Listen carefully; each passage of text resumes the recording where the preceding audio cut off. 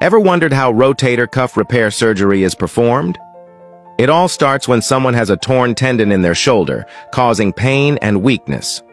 Under general or regional anesthesia, the surgeon begins by making small incisions around the shoulder. Using an arthroscope, a tiny camera, they get a clear view inside the joint.